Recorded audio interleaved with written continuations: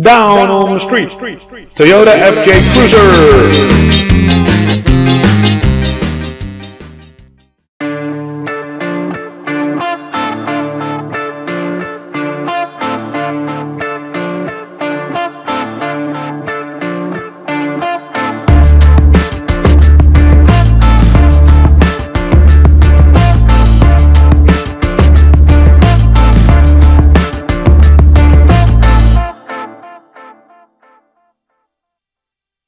Last week I spent a couple of days at a conference in Amsterdam.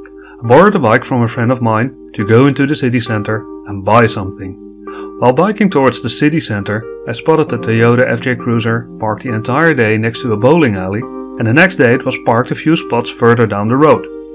Parking in this area costs €5 per hour, so imagine the zero fucks given on the parking cost here. The FJ Cruiser is the least manly of the Land Cruiser family. It is rounded off, it has a friendly face, and it's available in all 1970s Legos colors. In other words, a friendly car. Mr. Regular even went a step further. It's a car that does not make much sense, yet it still exists. His opinion is that it's between a simulation and a simulacra. A simulacra is a simulation of something that did not exist in the first place or no longer exists.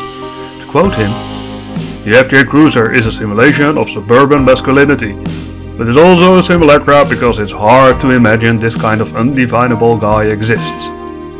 The guy in this quote is referring to the owner of the car. I do agree with Mr. Regular that it's hard to imagine this guy actually exists. Yet, for someone, the suburban masculinity sounded too pathetic and wrapped his entire FJ Cruiser in flat black, mounted white aggressive rims, tires and a roof rack, and running boards on the side. Yet here it is, an FJ Cruiser parked in the center of Amsterdam, in front of a bowling alley next to the Amsterdam passenger terminal. Now if that doesn't remove the suburbanness from the suburban masculinity, nothing will. But is that true? Isn't the FJ Cruiser underlining its own suburbanness?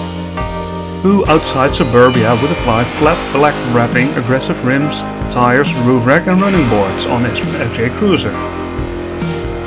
So Mr. Regular was right. The FJ Cruiser is a simulation and simulacra at the same time. What about this video? Is this a simulation of regular car reviews? What about you, Mr. Regular? You say you started out with a parody on YouTube car reviews, in other words a simulation. But there is no such review as yours, and the real Mr. Regular does not exist at all. So aren't you a simulacra after all?